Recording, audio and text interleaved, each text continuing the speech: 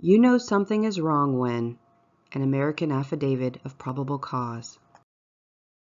Part 3. Who you are, who they are, or what they are. Who are American state citizens? All living people. All have natural and unalienable rights. All have beneficial interests in the land and its resources. All are guaranteed a limited republic style of government. All are protected by national trust indentures, international treaties, and commercial agreements.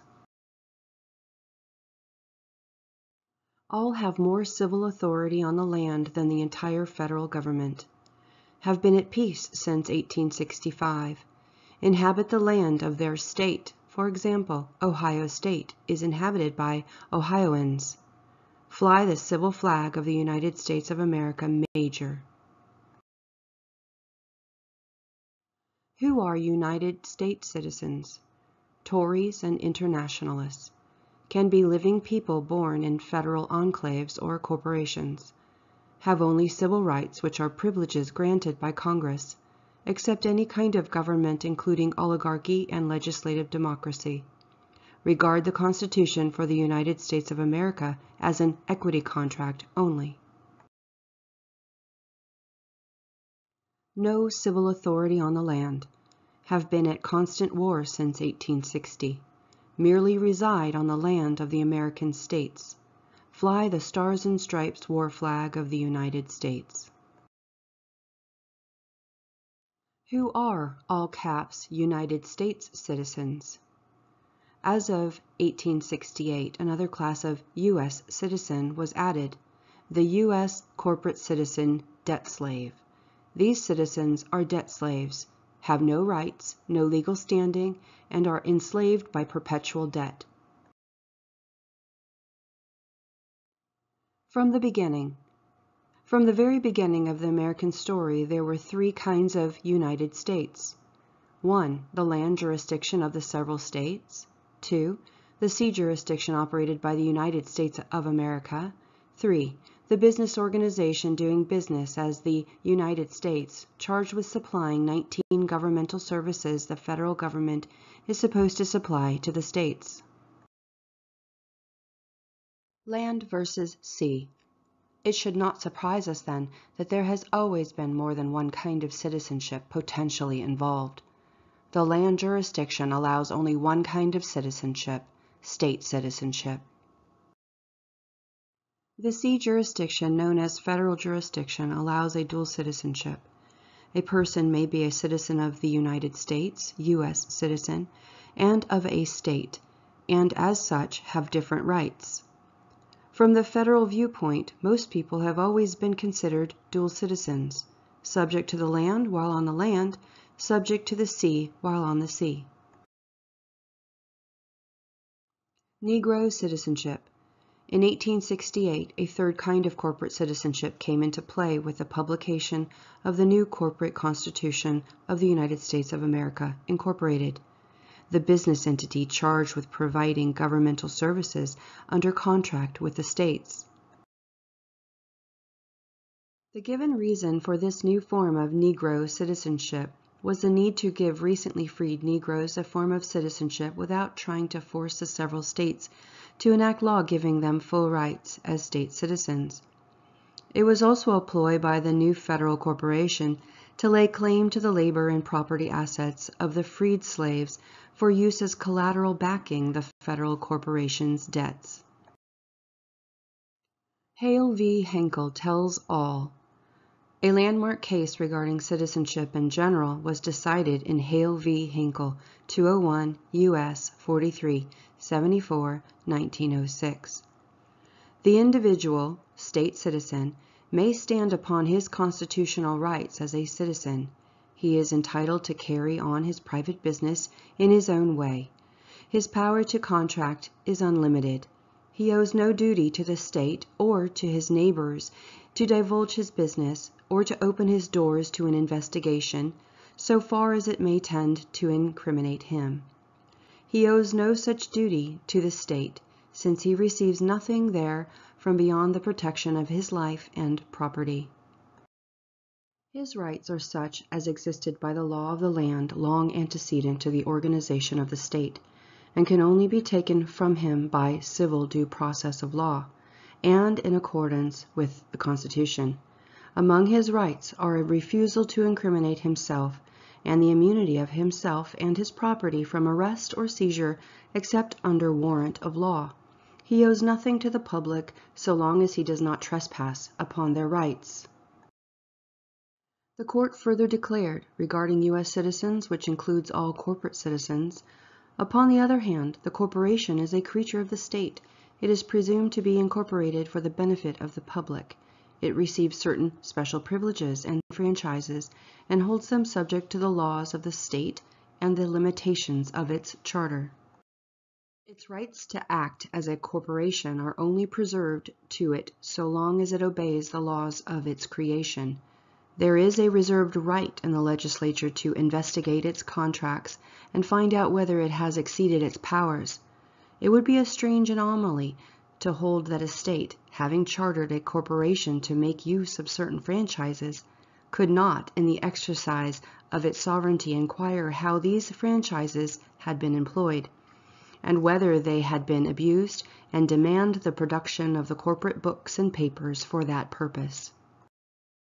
The private civilian state citizen has vastly different status than any federal United States citizen, especially corporate citizens.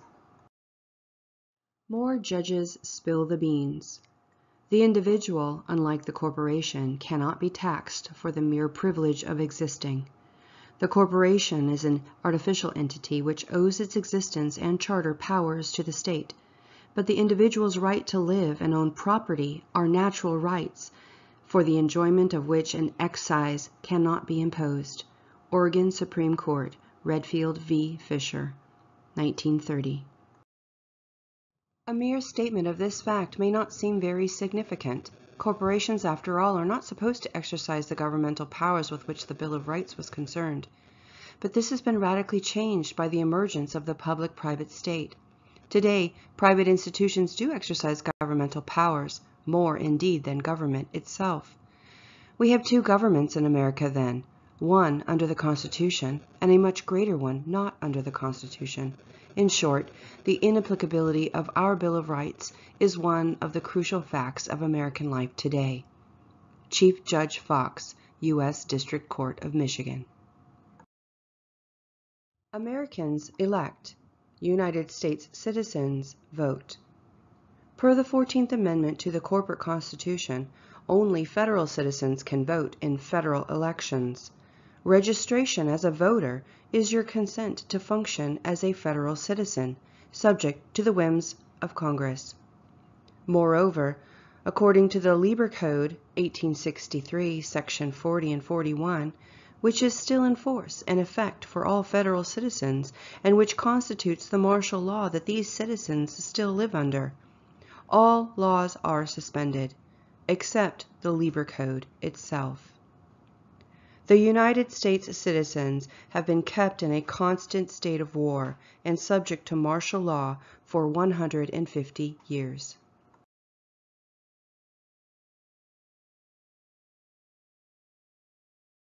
American state citizens are owed all the protections of the Geneva Convention Protocols of 1949.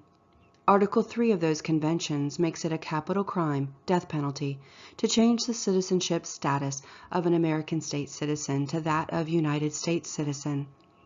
But the perpetrators of this vast fraud scheme have nonetheless contrived to do this via redefinition of living people and their property assets as estates, that is, corporate entities which fall within the international jurisdiction of the sea and which can be attacked at will.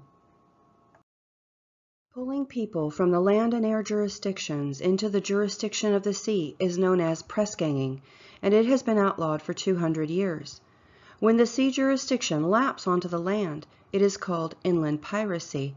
That's outlawed too. When people of the land jurisdiction are forced to donate the fruits of their labor against their will, it is known as peonage or enslavement, also outlawed.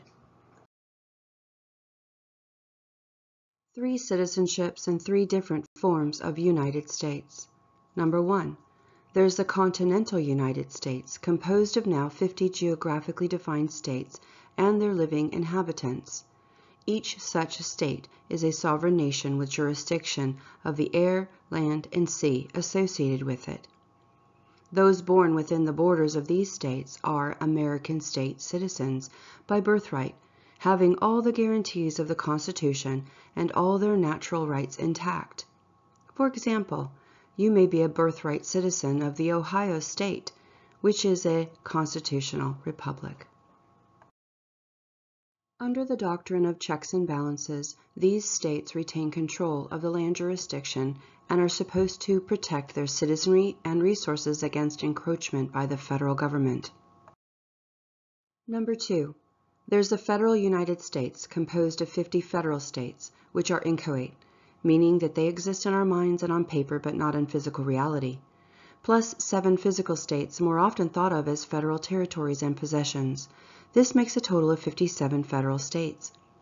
They are inhabited by United States citizens, all the people born on Guam, Puerto Rico, and other insular states, plus federal civilian and military employees, African Americans, political asylum seekers, and welfare recipients.